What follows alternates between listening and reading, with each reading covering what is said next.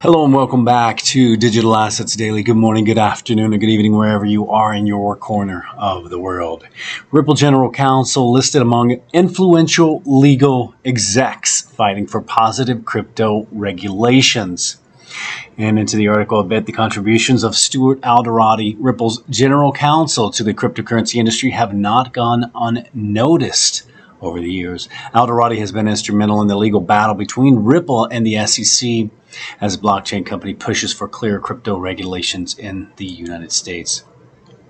And a new Ripple report reveals 76% of financial institutions expect to use crypto by 2025. And I'm going to highlight that really quick. What's the number that we've said since 2019?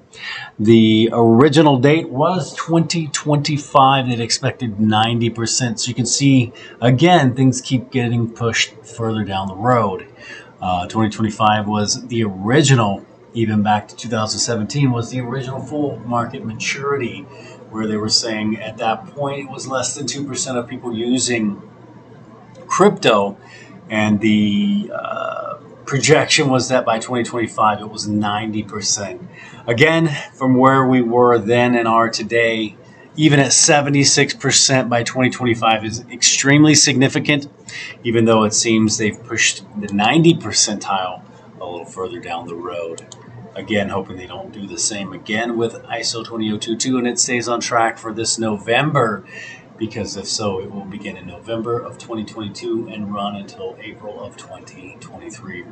The new Ripple report gives expectations of wide-scale adoption of crypto, but points to lack of understanding of the technology as a major barrier to overcome.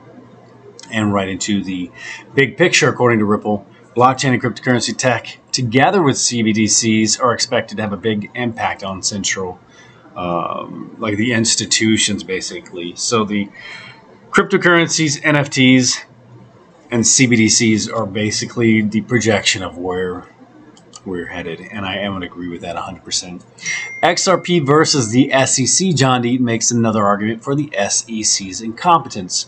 Crypto law founder hasn't missed another opportunity to poke the U.S. regulator, and giving a shout out to Deaton, as he's been a big voice for the XRP community.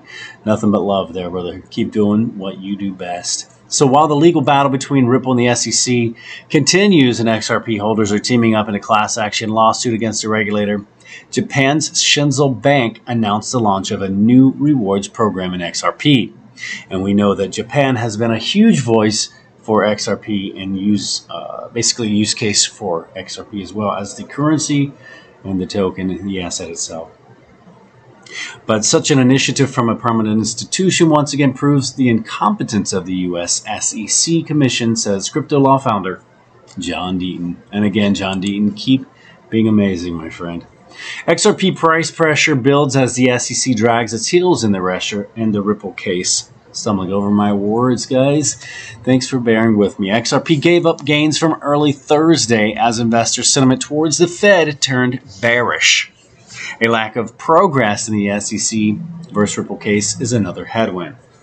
So on Thursday, XRP fell by 0.31% with a late reversal, leaving XRP in the red, but market sentiment towards the Fed continued to overshadow updates from the SEC versus Ripple case.